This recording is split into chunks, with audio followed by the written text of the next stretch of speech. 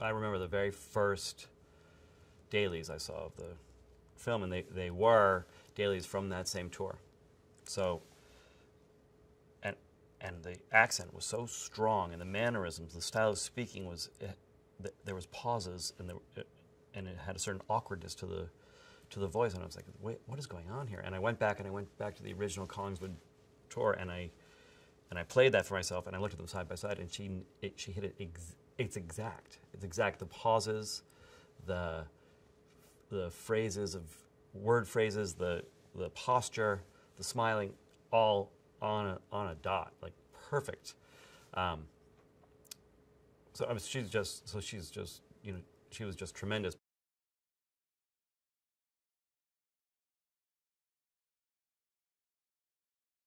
There's also something about Jackie's story that is very relevant to today. You know, they talk about Kennedy being the first president in the television era, and we're now in a different era, which much more advanced media. But so the issues that we start to see there are much more present today, and those are the issues of what is the relationship between the public and the private, what is the relationship between the person and the persona. So the idea that we are seeing Jackie trying to figure out how to grieve, how to take care of her family, how to be responsible privately to her own emotions and her own relationships, and at the same time have to have that observed, or some facet of that observed, by the staff around her, the political machinery around her, the country around her, and the world beyond that, all at the same time. I think that's very relevant.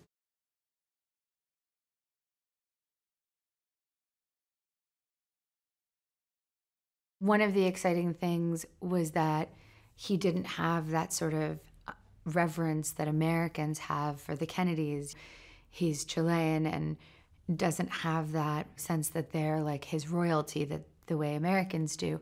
And so he was able to approach it in less orthodox ways and be like, it's okay if we make stuff up.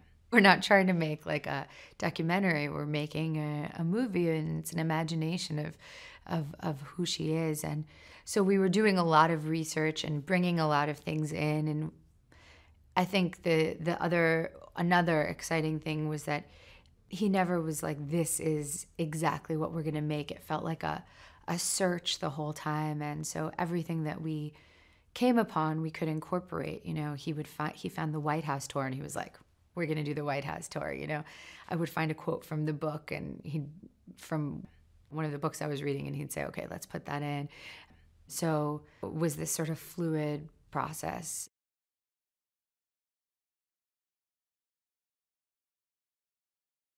We really know Jackie as an icon, as someone we see as a facade of a person, not as a real human. And this movie gives you that insight into her humanity and what she felt in a very detailed way, not in any sort of worshiping an idol way. I think it's quite positive about her, but because you see her as a human being, not because you're making her out to be a thing, which of course she was for so many people for so long. It was like the hair, the clothes, the grace, not the wit, the soul, the humanity.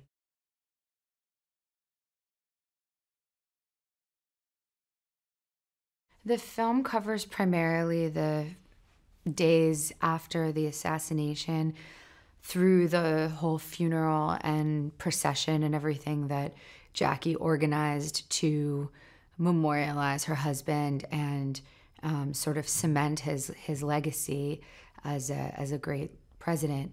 There's some flashbacks to before everything happened, when she was doing the White House tour, and a few moments during the short presidency of JFK, when they hosted parties, concerts at the White House, and really sort of made it a cultural hub. But otherwise, it really focuses on those days of shock and mourning for the whole nation.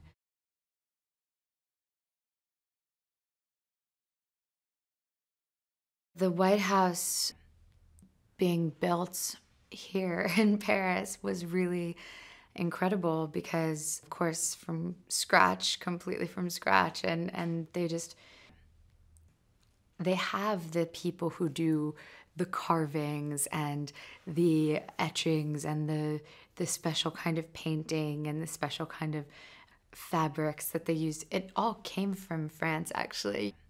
Jackie Kennedy brought in a lot of these artisans to the White House from France.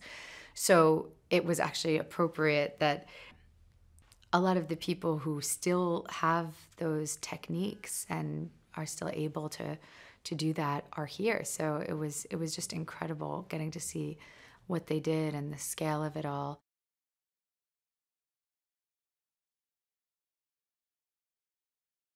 I think it was a great element to have in the film because it allows you to see Jackie before all this tragedy occurs, so that it gives you a sense of the before and after of it.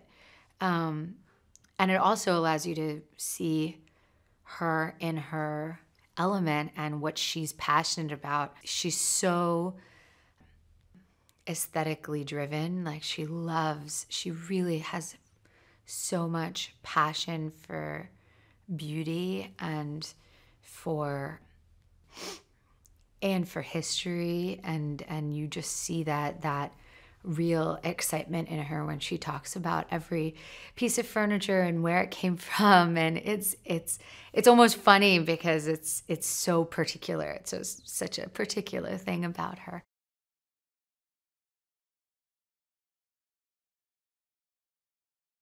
She has this sort of New York accent that's mixed with this finishing school accent. That she says, I rather love this hall. You know, the hall is very New York and the rather is almost British. It's a really unusual combination of sounds.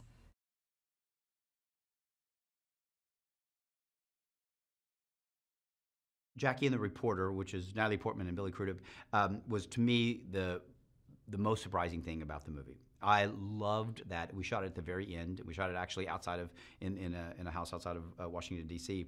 And I had not seen that part of Natalie play that part of Jackie before, because we were in Paris and we were on stage and she played the grief and she had played everything else, and she's Natalie Portman. I think she's our greatest living actress. So everything she did was so incredible. But when she made that turn, we came back. We took a couple months off and then came back and shot there.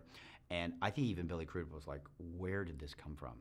Because there is an inner strength that comes out there, and he says it in the thing. He goes, I think you're angry. I think you're, I mean, all of that. And I think it's so important that she stood up and said, I'm going to tell the legacy. I'm going to take control of this. And I was a journalist, and I know what you want from me. I know you want me to cry, and I know you want me to do this. And she's smoking. She's like, and I don't smoke. My favorite line. She says, but it's incredible how she takes control of that. And this is all part of the Jackie Kennedy that we will get to know, because at that point, she says, I'm not going to be manipulated by the press anymore and by everybody else. I'm not going to be the victim, and I'm not going to be that Jackie Kennedy. I'm going to go on and have a life, and I'm going to be the mother of my kids, and I'm going to go on and be strong and do this, and I'm going to have a legacy for my husband. So I think it's one of the best turns in the movie, and I was shocked watching it.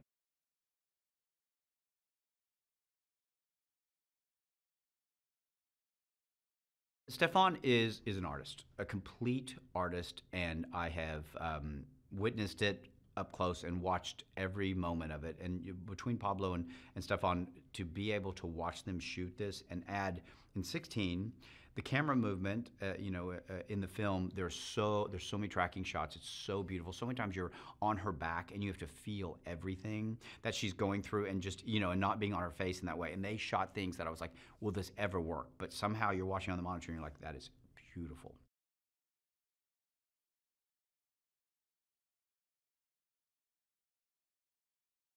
Pablo's perspective comes as an outsider to this country because he's not an American, he's Chilean, but also he knows something about what he's talking about because he's from a political family, and he knows it's very difficult for a lot of us to, however much we say it to ourselves over and over, to fully understand that Obama and Michelle are people, that Hillary and Bill are people, that they're humans, right? I mean, it's really that with all the flaws that we have, and we hold them up to this other standard that's, you know, we don't hold ourselves up to. So, like, they're fundamentally human. And I think that that's what you see in the movie, is these are just human people.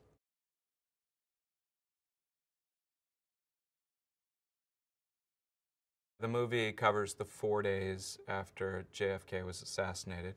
And to me, it's a time that, especially when you look at what's going on now, where America was won.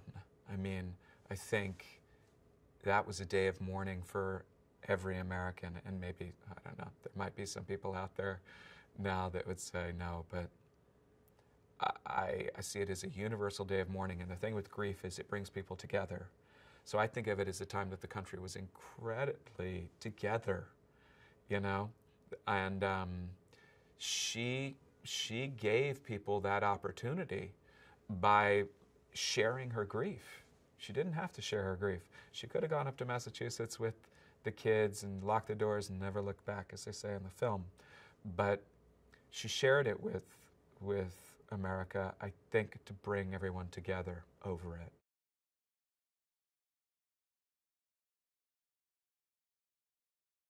I think in some ways Bobby had been in the spotlight in a famous family for his entire life, and kind of a special person on some level for his entire life, that his public persona and private persona are more similar than Jackie's. I think Jackie was someone that was really, I mean, naive in some ways. And I think for her it was a bigger challenge being thrust into such a spotlight than it was for him. And I think it made her create a persona. And I think there are a lot of people you see do that. I mean, really an enormous number of the people that we admire that are famous people.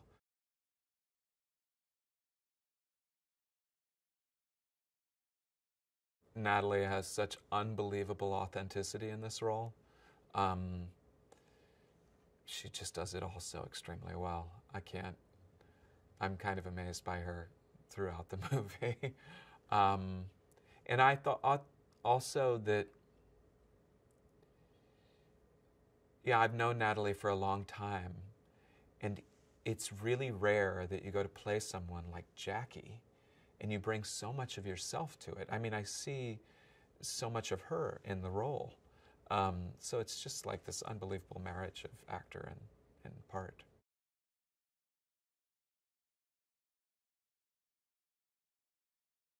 The look of the film was always really trying to capture the time and capture the period and have a photography and cinematography that, you know, that people might look at it and say, is that real footage? And use some real footage and say, is that new footage that they just shot? And, you know, there are times in the film where, you know, we used real documentary footage, and there are times you can tell right away and you know that it's documentary footage, and there are times where you kind of, you don't know, and it blends. And you know, a lot of films and a lot of filmmakers and a lot of cinematographers try to do that with found footage, but I've never seen it done quite as well as Stefan did here.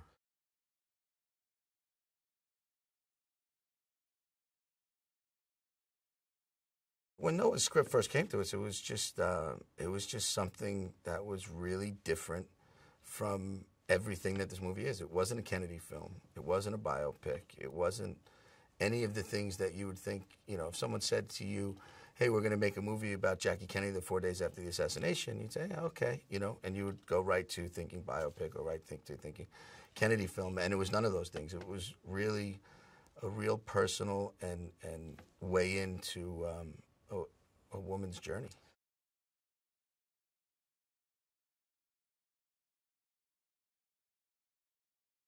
What made me want to write Jackie is basically, you know, I'm a journalist by trade, and I'm a lifelong political junkie, and I've always been fascinated by the Kennedys and specifically Jackie's role in crafting the mythology of that family, of her husband's administration, and I'd always thought that, like so many women in history, she had never really gotten her proper due. Most times when Jackie Kennedy is portrayed in popular culture, it's through the lens of her style, her elegance. People talk about her marriage, but I never thought that she got the credit that she deserved for being really a genius of marketing, public relations, image creation, and myth making. And so I always thought that was ripe territory to explore.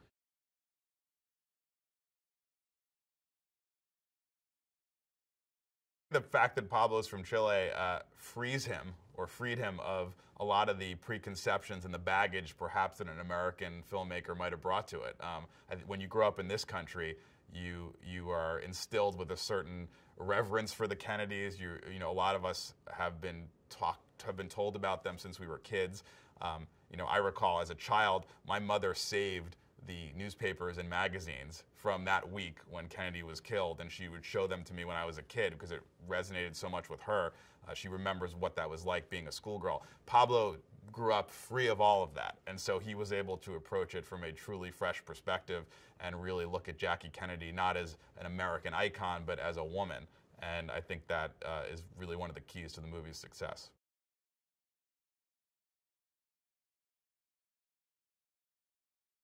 When exploring Jackie Kennedy, I chose to focus on the week between her husband's assassination and his burial for a number of reasons. First, I'm simply just not a fan of cradle-to-grave biopics.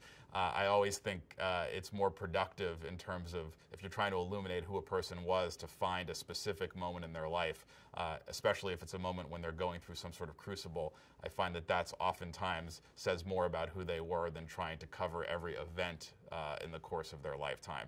And when I started to do research on Jackie Kennedy, I discovered that she coined the term Camelot mere days after her husband's assassination. And that was sort of the eureka moment for me, when I realized that here was a woman who had just sat next to her husband and watched him murdered, was, you know, not to be too gruesome, but covered in his blood, had to go home and console two grief-stricken young children, had to deal with moving out of the only home that she'd known for a number of years and contemplate what her life would look like moving forward. And at the same time that she had this presence of mind to recognize that this was her last opportunity to solidify her husband's legacy, and that she chose this reference in popular culture, this Camelot reference.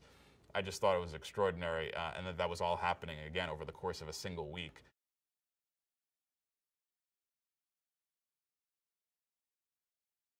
Pablo was very clear when he and I first started talking about the script that he did not want to try to present one version of Jackie, one definitive truth of who she was, that our job was to present various facets of her, because all human beings are multifaceted, and it's hard to say a person is one thing. And in the film, you see a spiritual, damaged side of her when she's talking to the priest. You see a very calculating side of her when she's talking to the journalist. You see her in a previous incarnation when she was First Lady in that White House tour, selling a certain vision of her husband's administration and selling her love of American history. And you see her in private conversations with Nancy, with Bobby, and what she was like behind closed doors. And those are all different elements of her. And I think one of the extraordinary things about Natalie's truly exceptional performance is that she's able to capture all those facets of Jackie, and you can sort of see those subtle differences in how she dealt with people, how she spoke. It's a really nuanced portrait.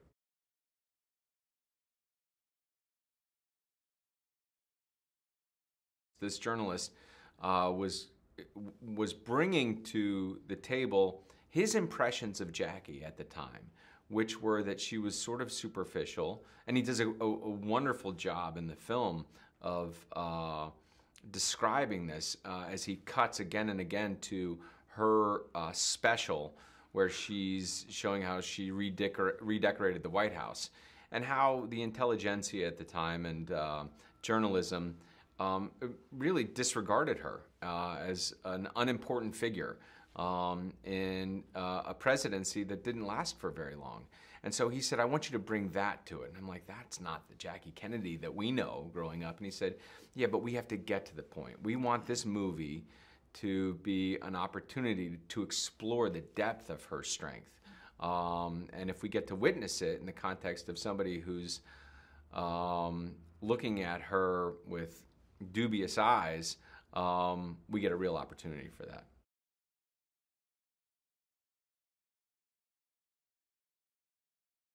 In many respects, they're speaking in code to one another. They want to sniff out. He wants to know why he's there. She wants to know if he's going to play along. And they're both powerful, impressive people who think they can probably work over the other one. So it's an opportunity to play in those silences and in the kind of benign questioning, how far each of them are going to be able to exert some control. And what you see again and again throughout the course of it is that Jackie is really deeply in control, and ultimately the journalist is won over by that.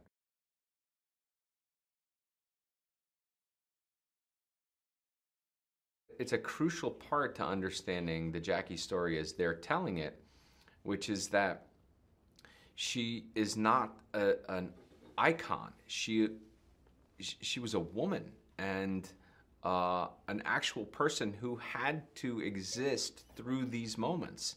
And these moments are real. The blood on her clothes was real. The blood on her face and hair was real. The fragments of skull that she had to try to piece together with her hands were real. And the film is, I think, really extraordinary in exploring that.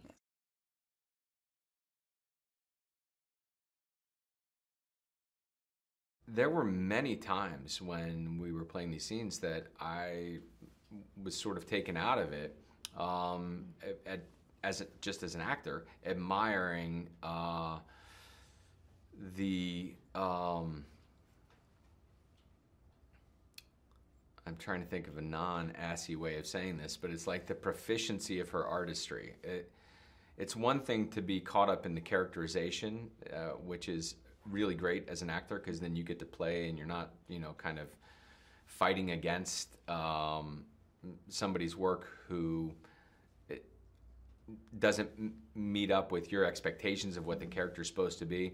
But when somebody is so possessed by that character and their work is so refined, you get to be taken away by it.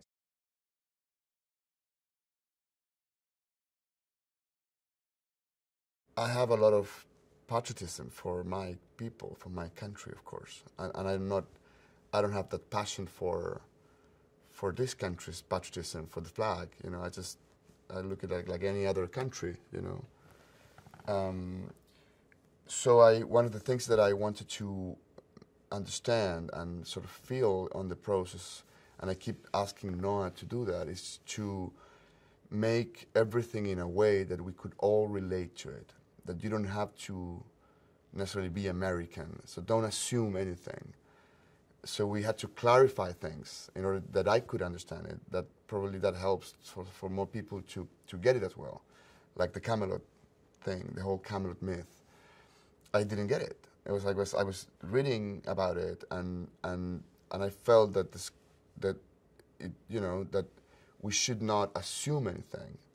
So we needed to tell the story entirely, so people could really understand what was this Camelot thing about.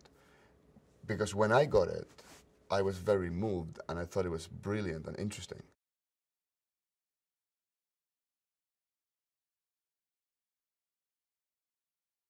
Natalie has something that I think is essential on acting, on performing, which is mystery.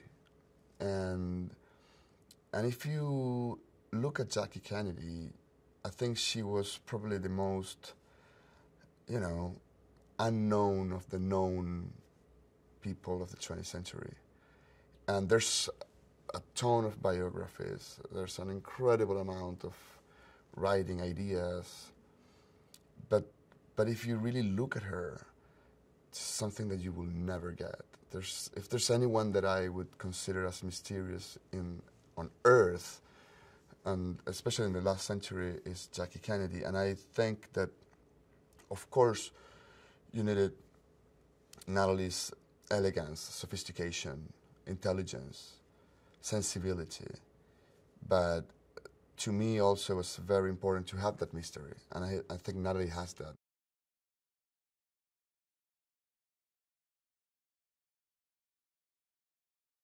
What I knew about Jackie Kennedy was just superficial. It was just like this woman so concerned about the fashion and the design, the style, and like the fabrics, you know, and I was there. And she was like the first lady, she was like next to him, you know, and then when you sort of change the point of view and dig into who she really was, you understand how sophisticated, smart, educated woman she was.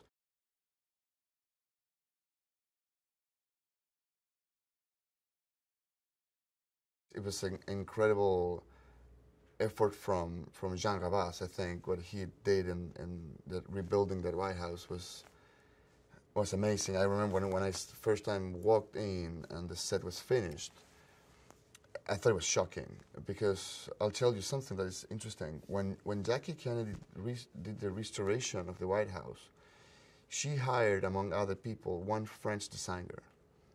So that designer brought a lot of fabrics and things and materials from France to restore and to sort of decorate the White House. So when Jean Rabas got involved, he and Madeleine Fontaine as well, our costume designer, went to the companies who actually made those fabrics for Jackie Kennedy in the 60s.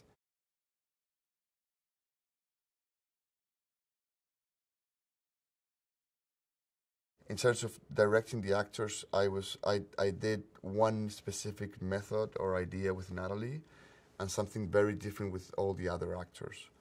I try to be very specific with all the other actors, with Greta, with Billy, with John, with Peter. Very specific instructions, very specific movements. Try to do this, try to do that. I try to control as much as possible what they were doing. And then Natalie, once she got it, which was very fast, I have to say, I didn't push her that much or in that direction, that one. I just created circumstances where she could behave and moved. And so it's different, the approach in terms of my directing to them.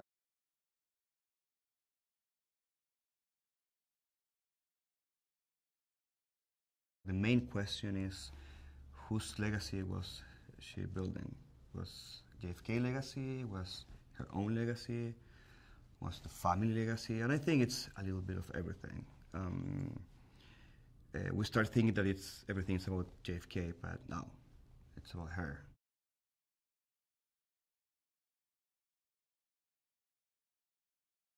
It's very challenging doing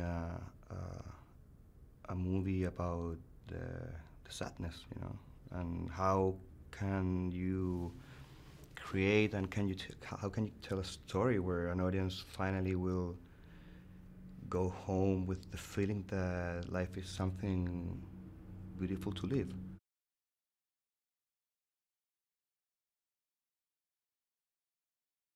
The question of why Natalie, it's a very hard question. You don't know if anyone can do it. It's always the hardest thing about biopics is, especially when you're dealing with someone iconic that people have a sense of. And when it works, you have when most people think of Mahatma Gandhi, they think of Sir Ben Kingsley. But that's very, very rare when that happens, when it's someone who's, videotaped and captured really well in the 20th century. How do you take on a role where the movie star sort of disappears into this iconic person? So that was always the fear I had. Is it possible to do? And for me, the great moment in the process of this filmmaking was, 5-10 minutes into watching one of the cuts, sort of forgetting I was watching Natalie. And she somehow, through her magic and voodoo, was able to sort of disappear into this role. And by the end, you kind of forget that that you're here in the 21st century watching something that happened so many years ago.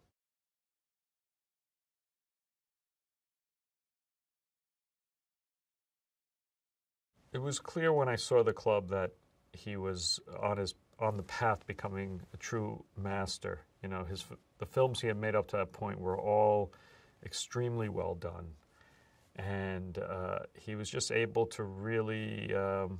He can just focus on characters that you don't immediately connect with, and make you feel deeply for them, which is really what is one of the great things about filmmaking.